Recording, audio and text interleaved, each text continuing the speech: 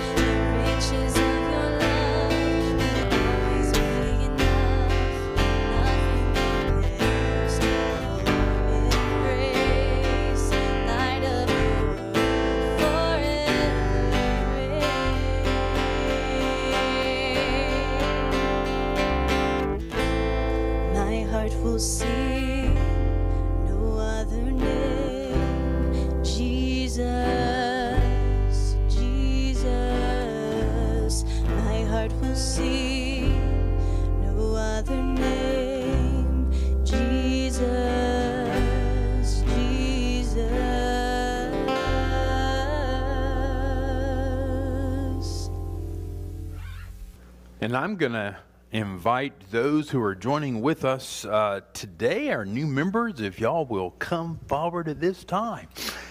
And Catherine's going to introduce everybody to y'all. All righty. I am so excited.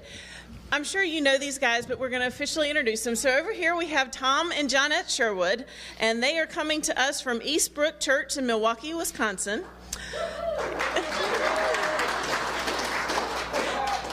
So Tom and Johnette have jumped right in. They have helped with us at Fortson during the summer, and they are going to help coordinate our tutoring program at Fortson starting in January. So we were very thankful for that and very excited that they have just jumped in with both feet. On this side, we have Nick, Nicole, and Noelle Kulik. They are coming to us from Bethesda United Methodist in Easley. So Nick and Nicole will be joining today, and Noelle will be one of our preparatory members, meaning as soon as she is completed with confirmation in a year or two, she will be a full member as well. These guys have also jumped in with both feet, and we are just very excited. They've joined us on our Wednesday night life groups. They've been coming to Wednesday night dinners, and both couples and families have joined us for the Bible studies. So we are very excited to have you guys as well. All right, so now I get to ask questions. So I feel like I'm like a tennis match or something here, back and forth. So obviously they have been baptized and professed their faith, confirmed their faith, coming from again a different denomination and from the United Methodist Church. So we only have 2 questions that we ask, and really 2 for you and 1 for you, but I'm going to ask them both to all of you, okay? And that is, will you be loyal to Christ through the United Methodist Church at this point in time in your life and do all in your power to strengthen its ministries? All right. And will you support this local congregation here, Trinity United Methodist Church of Anderson, with your prayers, your presence, your gifts, your service, and your witness? All right. Yay. And I have a question for y'all as well, because as they come to us into this body of Christ, we have an obligation, we have a duty, we have a responsibility. So I'm going to ask y'all if you will support these families, surround them with your love, with your care, so that they may be strengthened in their faith. If so, will you say, with God's help, we will? Y'all gather around. I'm going to have a prayer over these guys. And so thankful that you are part. And I know that after the service, you're going to want to welcome them and give them a hug and all that good stuff. Catherine, come on in here. God, I am so thankful. Thankful for this group of folks. Thankful for Tom, for Johnette, for Nicole, for Nick, for Noelle. We pray your blessings to be upon them. We give thanks for the gifts and graces that they bring to us. And we pray, oh God, that we can pour into them so that indeed they grow closer to you and closer to one another. In your holy and precious name we pray. Amen. Amen. Hi, good morning. You don't want to talk? You don't have to talk. So out there on the tables for the breakfast, we've got some little placemats, and there are some little leaves. And I would like you guys, and even the big kids, you can't break a leaf, they're paper, to write something you are thankful for, something today at our harvest that you have seen God grow in the last year. And if you'll just write the word or a couple words on them and put them in the pails, we're going to do something fun with the kids with those when we meet again next Sunday.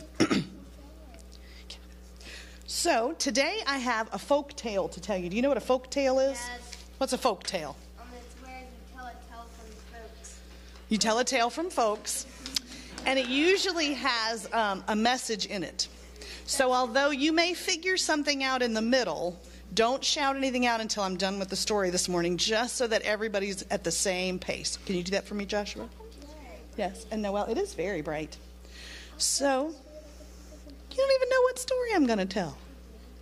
Well, we will see. So there was a king who was traveling with some of his men, and their wagon broke. One of the wheels came off. So while they were fixing the wagon, they got very hot and very thirsty. They were out on this farm road, and there were some little houses here and there.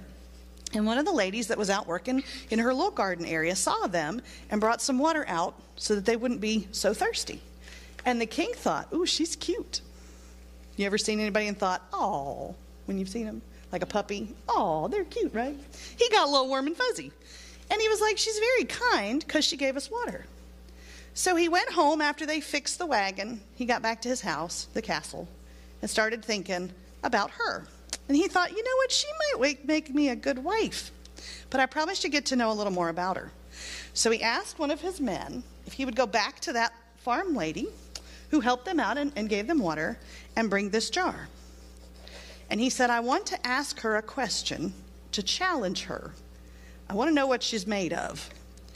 Ask her if she can put a pumpkin in this jar without breaking the glass or cutting up the pumpkin. And you know this story? Mm-hmm. So the man took the jar and went to the lady, and he said, the king has a question for you. He thinks you might make a great wife, but he wanted to know a little more about you, and he wanted to know if you're a problem solver. So he has this jar, and he wants to know if you can put a pumpkin in here. Now, how big is the hole? I brought a pumpkin as a sample here. Is it going to go in the top? Can it go in the bottom? Not without breaking the jar, right? Could I, if I cut it up or mush it up, it would go in the jar, wouldn't it? But he said, no, you can't cut it. So she looked at the jar, and she was pretty smart. And she said, tell him it's going to take me a little while to figure this out, but I'll bring it when it's ready. A couple weeks go by, and she shows up at the castle with a pumpkin in a jar. She had taken one of the vines where the pumpkin had started to grow, slid it through the hole, and let it grow inside the jar. And when it was big enough, she cut the stem and took it to the king. The king realized she's not only cute and she's kind, but she's a problem solver and she's patient. I know it's little. And she's patient because what did she have to do to grow the pumpkin? She had to wait. It didn't take that long. Actually, pumpkins the squash grow fairly quickly. I was amazed when we had one, how quickly they go from the little size to the big size. But would you have thought to do that? Yeah, you think so? Well, she was pretty smart too, and she said, but now, King, I have a question for you.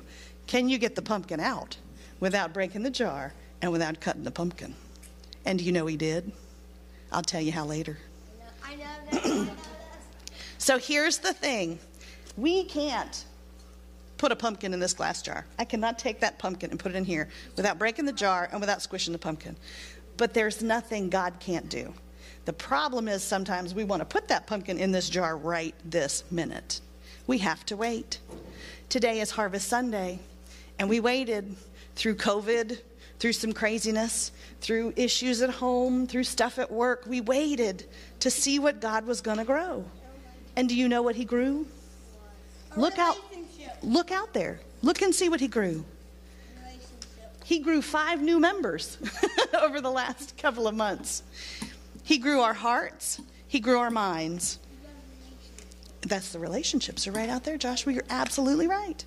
So I want you guys, while you're out there, to find a leaf and put something you're grateful for, something that you have seen God grow in a way that you would not necessarily have thought possible.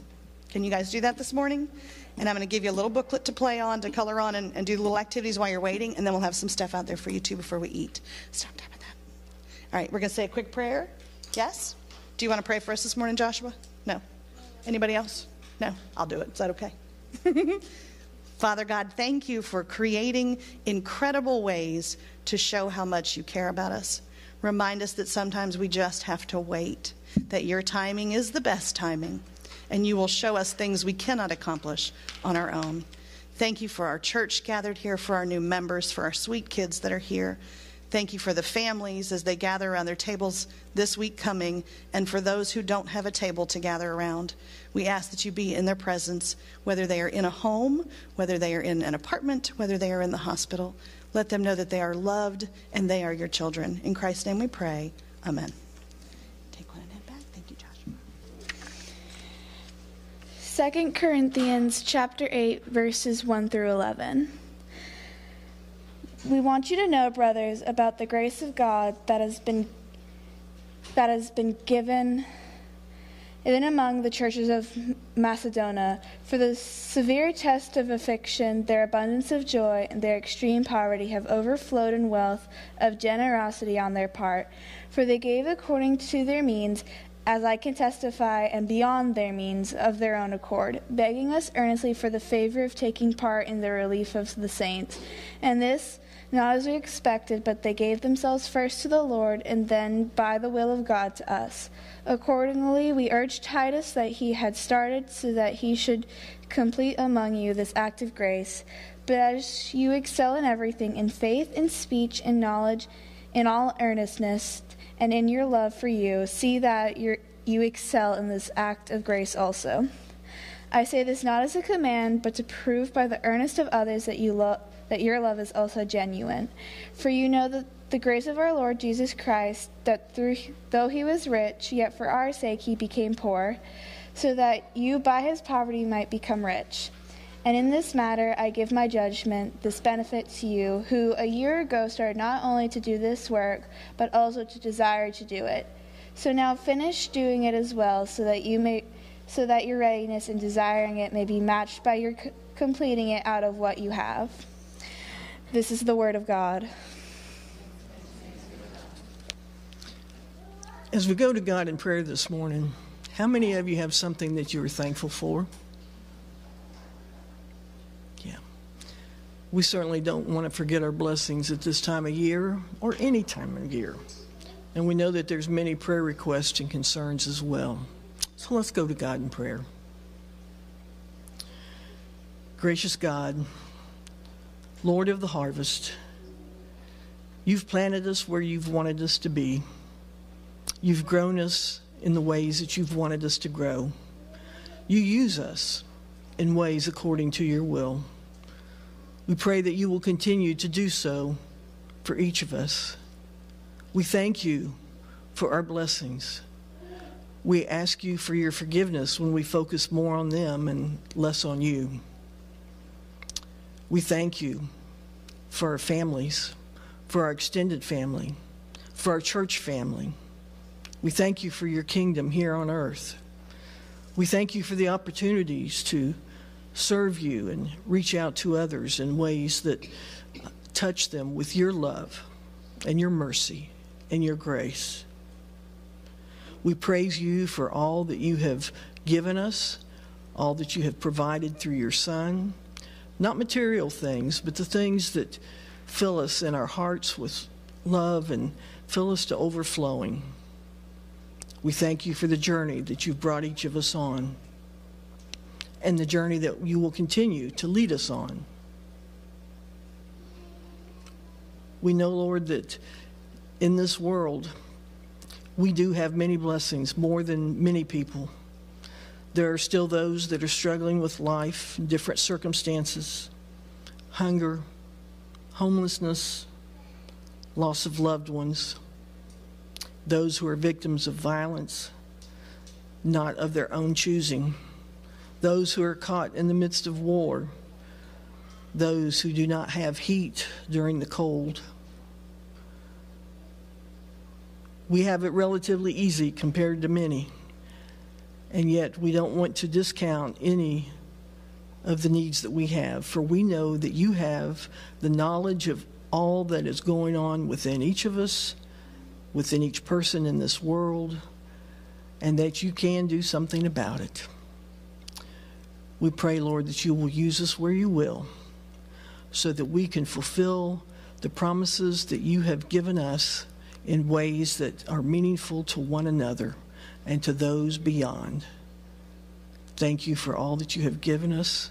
Again, may we share all that we have with others. We ask these things in Jesus' name. Amen.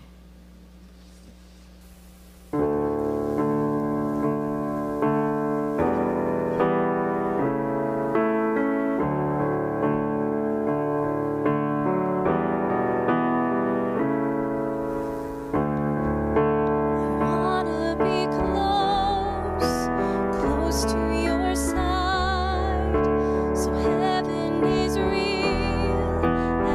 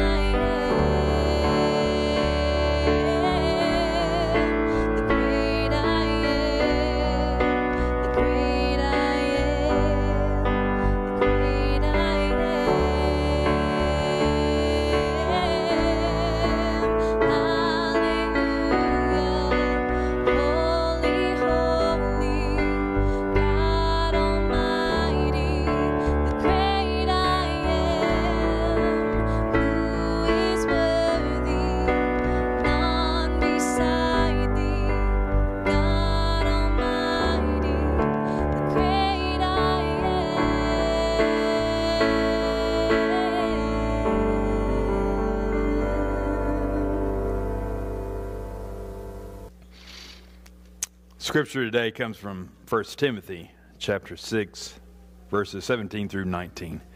Hear these words. As for those who in the present age are rich, command them not to be haughty or to set their hopes on the uncertainty of riches, but rather on God, who richly provides us with everything for our enjoyment. They are to do good, to be rich in good works, generous and ready to share, thus storing up for themselves the treasures of a good foundation for the future, so that they may take hold of the life that really is life. Take hold of the life that really is life. I love that phrase. It's a wonderful phrase, isn't it? Of course, the implication is that any other form of life that is not founded on generosity and a desire to be rich in good works or good deeds is a counterfeit life, a deceptively fake life that is opposed to the abundant life that Jesus taught. So this is our final week in our series on uncommon generosity. And today is what we call Harvest Sunday, the Sunday just before Thanksgiving. It is a time to give thanks. So I read a study done just before Thanksgiving a few years ago. It was by the Templeton Foundation. And they found, quote, those who give thanks daily give away 47% more money than those who do not. I found that fascinatingly interesting. Those who give thanks daily give away 47% more money than those who do not. Now, I have no idea how this study was done, what the parameters were, or anything about that, but it does make sense to me, at least, that those who are thankful share in their thankfulness. Those who have greater gratitude share with greater generosity. As we talked about in the first week of the series, that our basic orientation of life should be one of gratitude. The two most important words that we can say every single day is thank you. Thank you. That's right. Thank you. Thank you to God for life itself, right? Thank you for the food we eat. Thank you for the air we breathe. Thank you for life.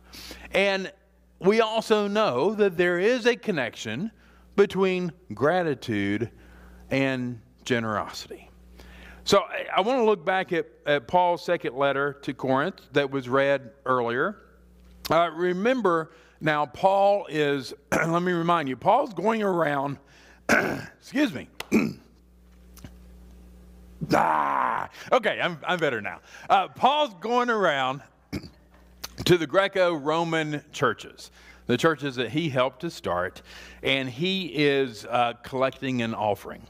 And the offering is that he wants to take back then to Jerusalem, to the Jewish Christians. So he wants to show that the Greek and Roman Christians are helping to support the Jewish Christians. Remember, there was a famine going on in the land in the 40s and early 50s, perhaps two different famines, we're not quite sure.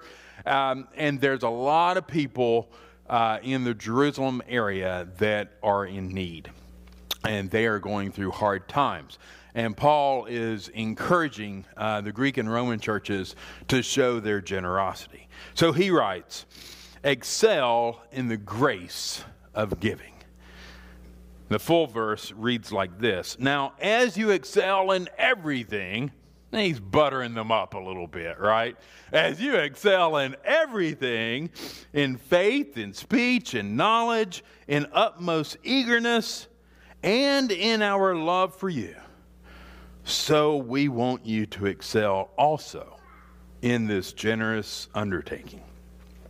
He then goes on to say in chapter 9, you will be enriched in every way for your great generosity, which will produce thanksgiving to God through us. For the rendering of this ministry not only supplies the needs of the saints, but also overflows with many thanksgivings to God. So generosity leads to thanksgiving, and being thankful leads to generosity. That's the way it works. Kind of cool, huh? And when we lead thankful and generous lives, I think we find more joy. It kind of comes on the back end. We take hold of the life that truly is life. You know, today, someone is making it possible for us to worship here this morning because of their generosity. That someone is you. We have heat this morning. Did you feel it when you came in? Nice and warm and cozy because of your generosity. We have lights and sound. I don't know about you, but I'm thankful for that. And I'm thankful for you. And that's not all. But thanks to generosity of a few folks, we will have a big breakfast this morning. We had this past week a Thanksgiving luncheon. We have Wednesday night meals together. We have Bible studies. But also, you may not know that right now, our youth and some of our youth and counselors, some of the parents, well, not right now, but soon, I guess, will be going down this morning to the South Main Mercy Center to serve food that they prepared and will be donating. One of our life groups, week before last, packed food for Meals on Wheels. After Thanksgiving, another group's going to go to Second Harvest or Golden Harvest or whatever the name of it is now. The warehouse, it was Golden Harvest, and I think they're changing to Second Harvest. Anyway, we're going to pack weekend snack packs for United Way. In January, we're starting the new after-school tutoring ministry in the Fortson Housing Authority community. I am so thankful and grateful for all this and the more that you do. We do, I should say. And, want to know why I'm thankful? Because in times like this, I would call this uncommon generosity. Uncommon because the most common thing to do during rapidly changing times, and think about coming out of a pandemic and financial and economic and what's going on in the world and our societal changes, and the most common thing to do is to turn inward. The most common thing to do during a period of institutional decline or church decline is to turn inward, to try to save the institution, save the church, if you will. Church decline in America has been largely documented over the last 20 years or more.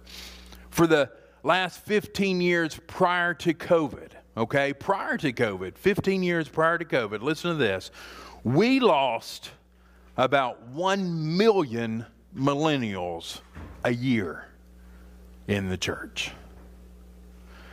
Now they are beginning to turn 40 years old, the oldest of the millennial generation, and the generations below them, of course, were losing at even faster rates.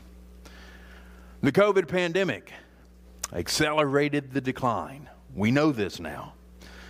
Multiple projections had the church at the end, where they had the church at the end of 2027, we will have reached at the end of this year, 2022. Experts say the COVID pandemic has accelerated church decline by 5 years.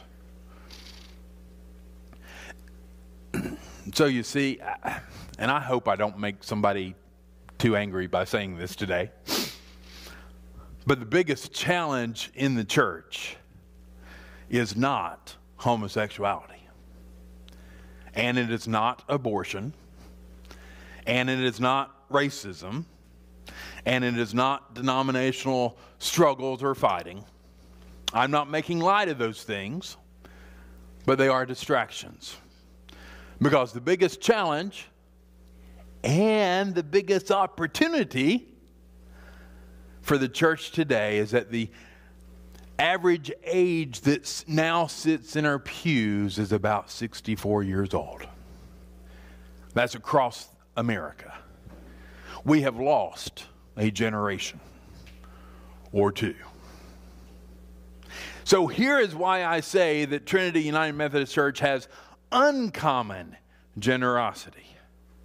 Because rather than turn inward in such a time as this, I see us looking more outward. And that's exciting. We're looking into the community. Coming out of this pandemic, we're looking into the community and asking where the needs are and what we can do as a church to help fill the needs. And we're being generous with our resources outside of our building.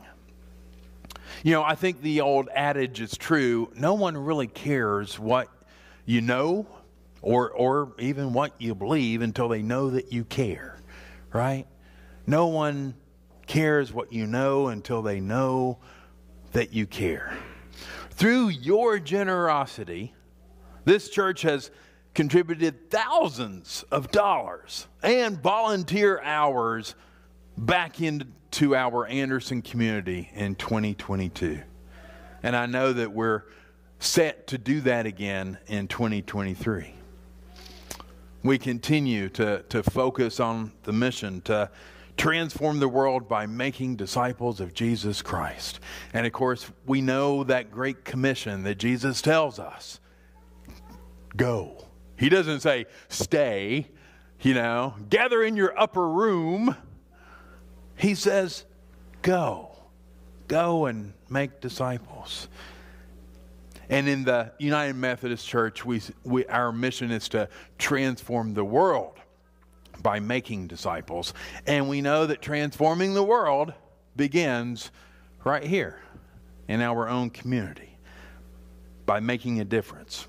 And when we make a difference in the community, when we're making a difference in people's lives, then they will want to be a part of it.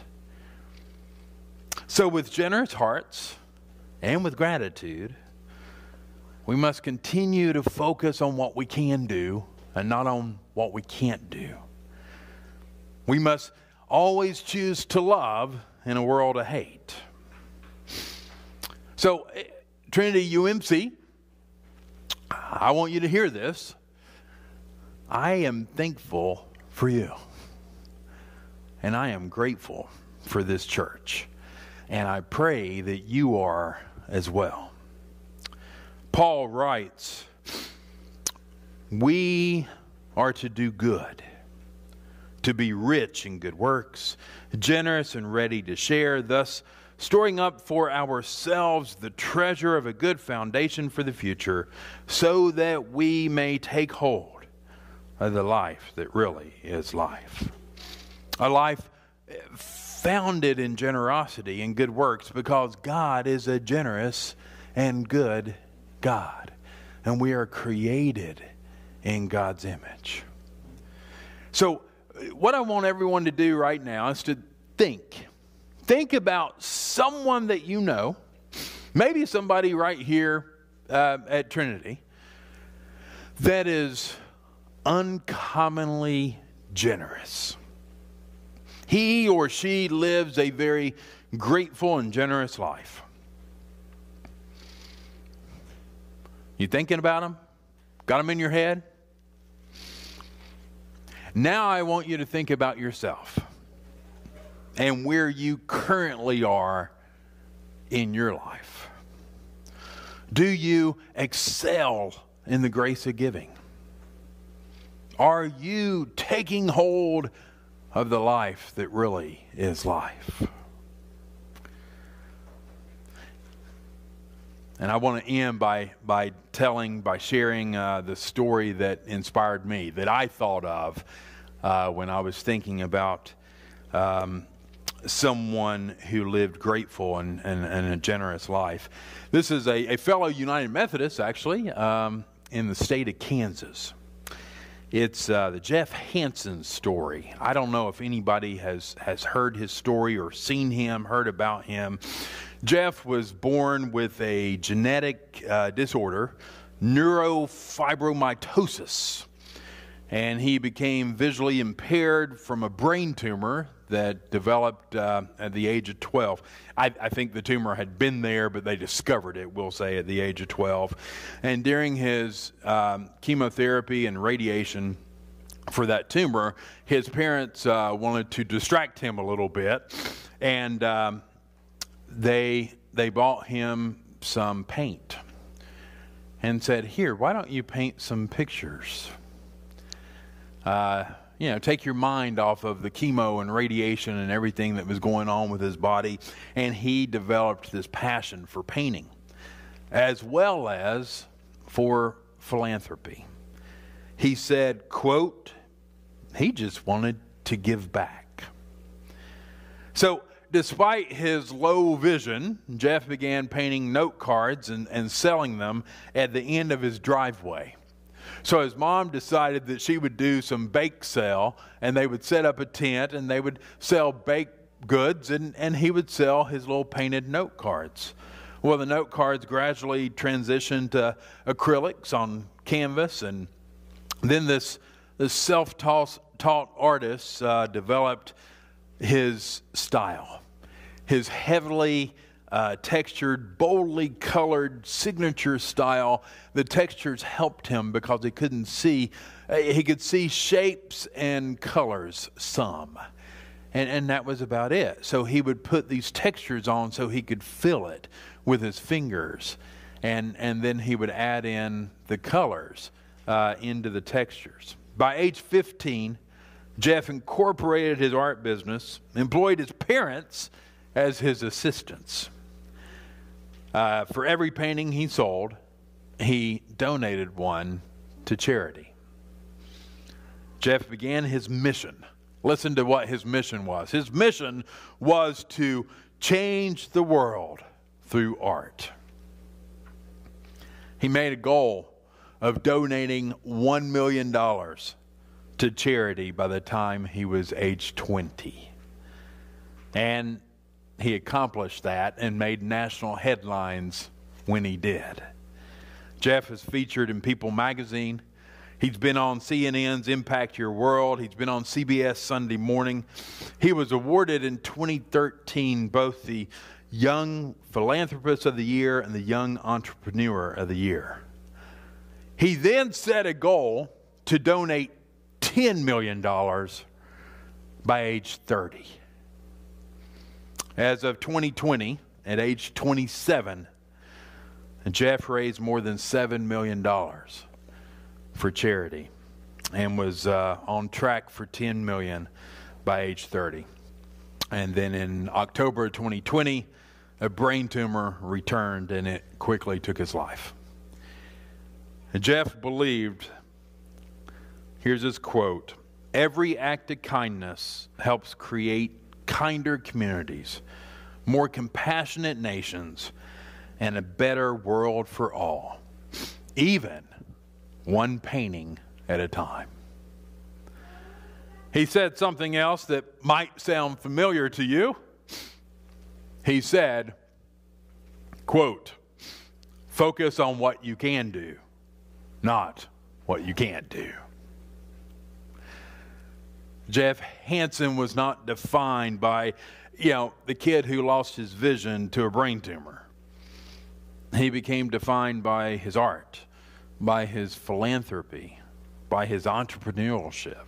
He became defined by his gratitude for life and his generous spirit, which led to this contagious smile and overflowing joy.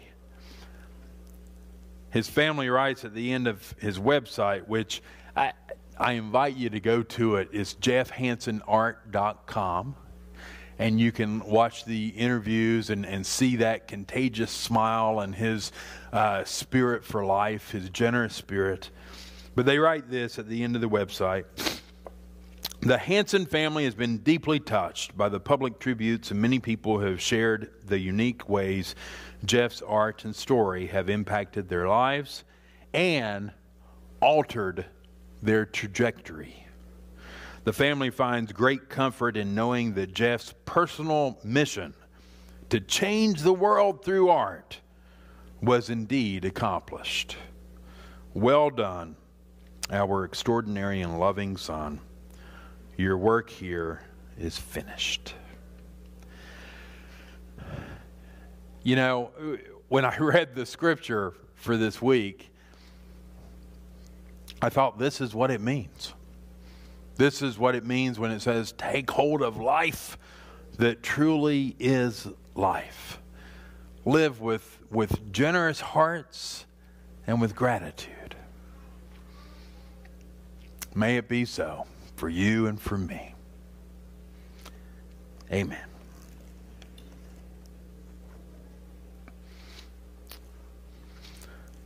As we come to the table, I always like to say that this isn't a United Methodist table. This is God's table. This is the Lord's table.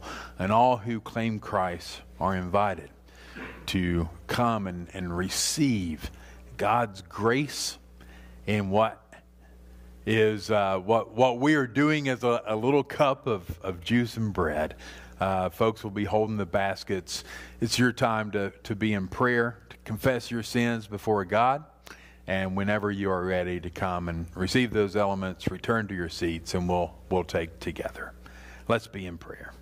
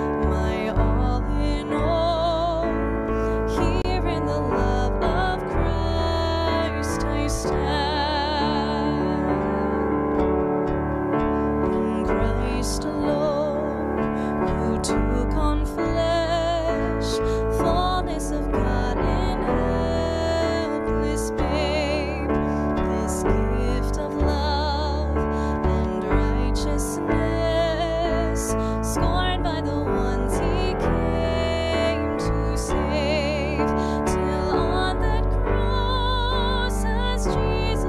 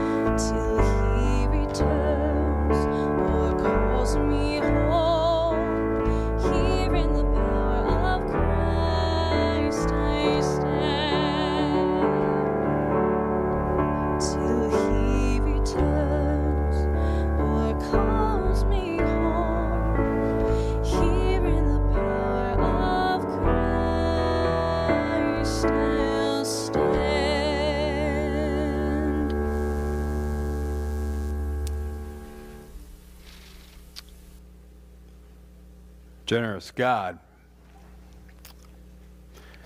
Generous God provided bread in the wilderness, manna from heaven.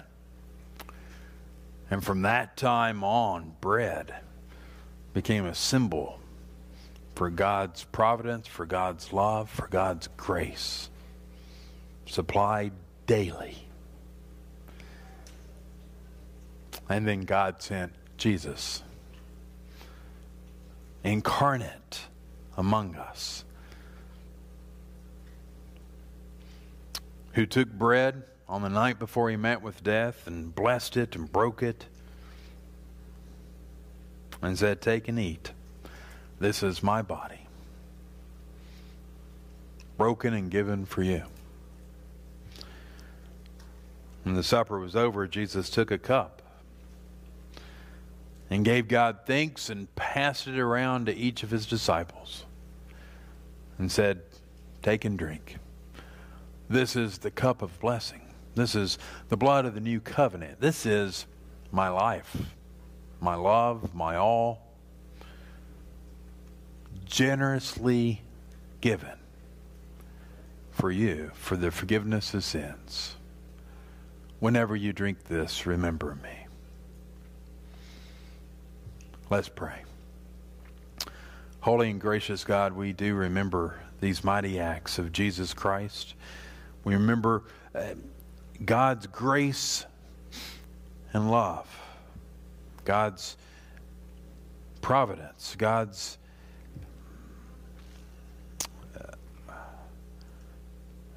supplying our needs each and every day. We remember Christ's love as he gave himself up for us. And we pray, oh God, that now we can be the body of Christ, redeemed by your great love to a world that so desperately needs it. Pour out your Spirit on us gathered here and on these gifts of bread and cup. Make them be for us the body and blood of Christ, that we are now called to be the body of Christ, redeemed by your great love. In your holy and precious name we pray. Amen. The bread of life, broken and given. Take and eat and remember.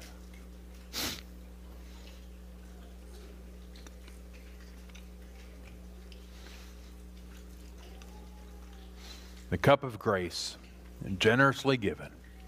Take and drink and remember.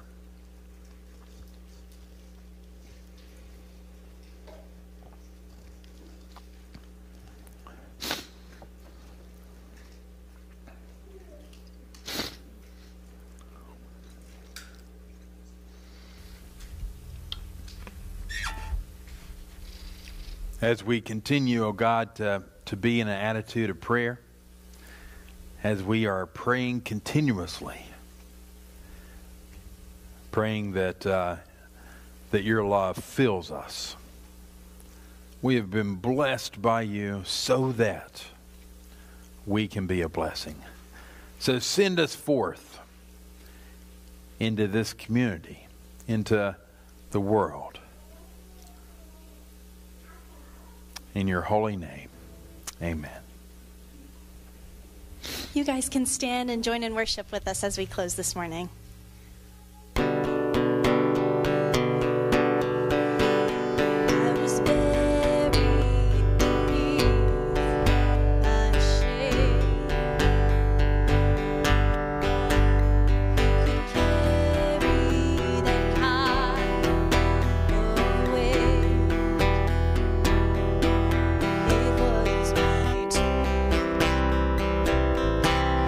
Till I met you.